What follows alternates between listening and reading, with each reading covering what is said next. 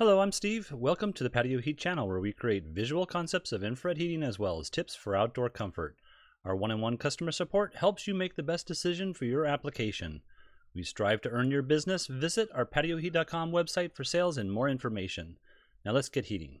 All right, here we have this residential application. So what this is here is it's actually a deck. There's a upper floor here that's being occupied for other purposes, but the main thing they want to do is heat up this lower section here. So let's go ahead and look at the overall dimensions first. So I have 19.7 by 15 deep. I've placed this top beam here at 9 foot 7 inches off the floor. These fans, these circles here represent fans, and they are at a 5'5" diameter. I do have them measured in to a specific area that I had received as far as the placement, as well as the placement from the edge of the wall here out to the center of the heater, or center of the fan itself. All right, let's go ahead and turn that off.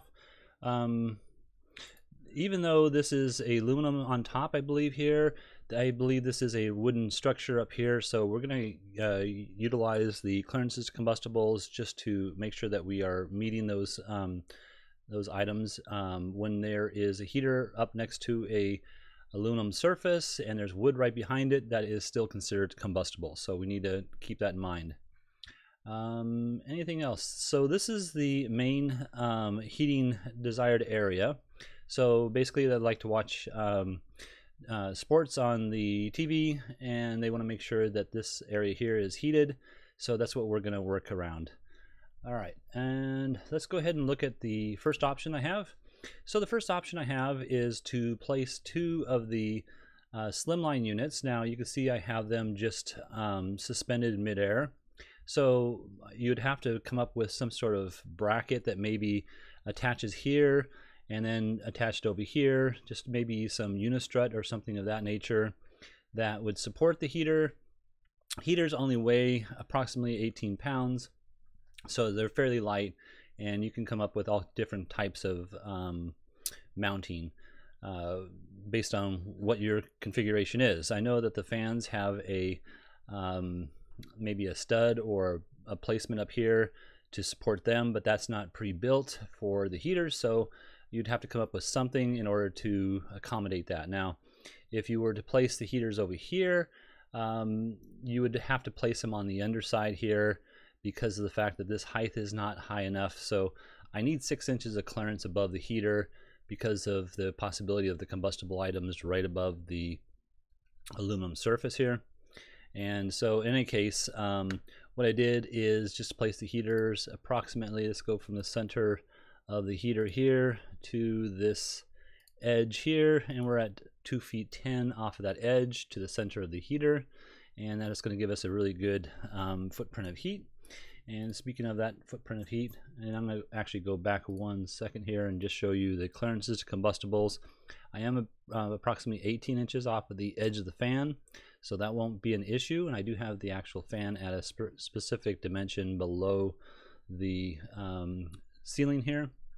So 18 inches off of here, and that's the most important part, that we're meeting those clearances over here. So in any case, let's go ahead and turn that off, and then let's go ahead and look at the footprint of heat. You can see with these 2 4,000 watt units, we are getting just about a perfect coverage throughout the space for the seating area.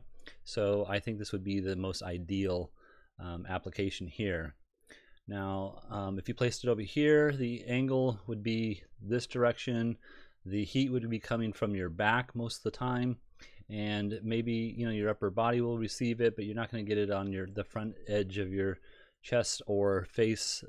Anything that's in, these are light waves. As the light travels through space, it will absorb into any object, either chairs, tables, floors, or the human body.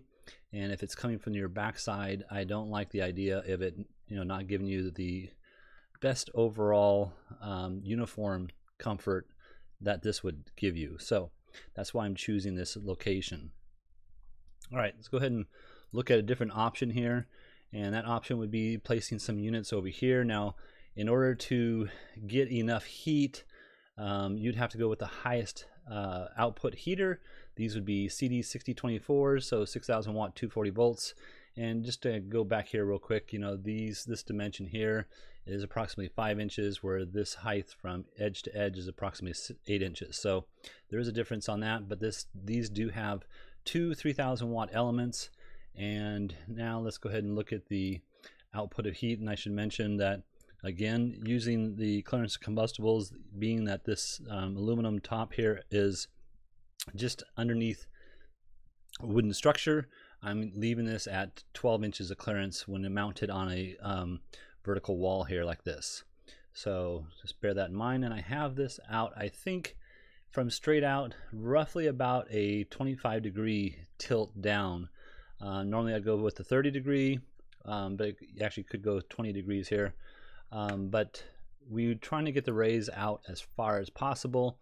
And as you can see here, this is a light wave. This is the ideal footprint of heat. This light does travel. You do not see this light wave. It's infrared. Infrared light is invisible to the human eye, but it does continue to travel. However, I don't believe that the distance away from the seating area is ideal for this pattern of placement, and it would not be my first option here.